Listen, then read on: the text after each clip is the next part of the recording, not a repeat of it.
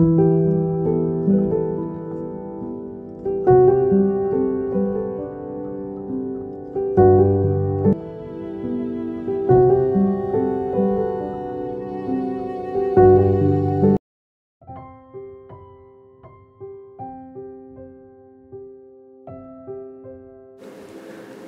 మీ అందరికీ ప్రభువైన యేసుక్రీస్తు వారి నామములో వందనము తెలియజేస్తున్నాను. Welcome back to learn English through the Bible English classes. Today we are at Class-22. So if you have not watched previous classes, please go and watch. Now today we are learning about one of the incidences that happened in the book of Matthew chapter 8 verse 23 to 27. Okay, so without any delay, let's get started.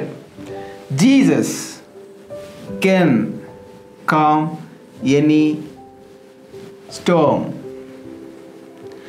even your own. It is mentioned in the book of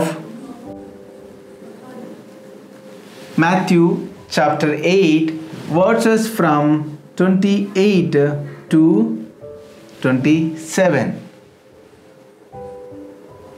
Jesus can అంటే చేయును.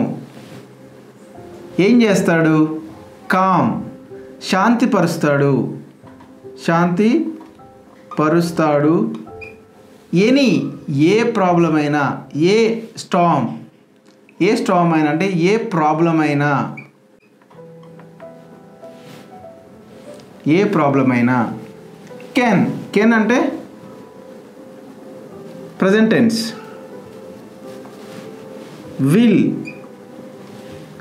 He will com. He అంటే జీససే, he అని మనం వాడచ్చు. He will calm any problem. He did చేశాడు. will చేయును. did చేశాడు. can present tense, did past tense, will future tense. ఓకేనా? Any problem, any storm, any problem. Any అనడానికి బదులు సమ్ అంటే కొన్ని ప్రాబ్లమ్స్, ఆల్ అన్ని ప్రాబ్లమ్స్, ఫ్యూ కొన్ని ప్రాబ్లమ్స్, మళ్ళీ టూ ప్రాబ్లమ్సే. అంటే టూ స్టామ్స్. కామ్ శాంతిపరుస్తాడు. ఓకేనా? Jesus can com శాంతిపరుస్తాడు. Can heal, HEL, can heal any disease.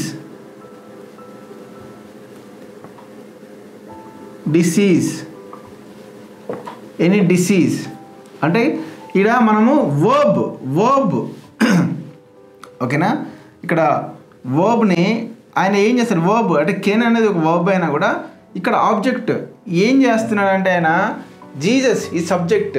ఇక్కడ వచ్చేసరికి ఇది వర్బ్ V1, ఇది డిడ్ వచ్చేసి V2, విల్ వచ్చేసి ఫ్యూచర్ టెన్స్. ఓకేనా? Will, shell, okay, would, could, might. Okay, Jesus would com any అంటే ఇక్కడ ఈ వర్బ్స్ అన్నీ కూడా ఈ యొక్క ఫ్యూచర్ టెన్స్లో ఉన్నటువంటి ఇవన్నీ కూడా ఆయన చేస్తాడు. మోడల్ వర్బ్స్ అంటారు వీటిని. మే, మైట్, కెన్ మోడల్ వర్బ్స్ అంటారు. Modal verbs. So Jesus would, Jesus shell, Jesus might, Jesus May, Jesus can com any storm even your own. అంటే ఆయన తుఫాన్ని ఆపగలిగాడు, తుఫాన్ని శాంతిపరచగలిగాడు. ఆయన నీ యొక్క ప్రాబ్లమ్స్, మీ సొంత ప్రాబ్లమ్స్, ఇష్యూస్ ఇష్యూస్. ఓకేనా, ఇష్యూస్. స్ట్రగుల్స్ అంటే issues, struggles, problems. He can com any problem, any issues.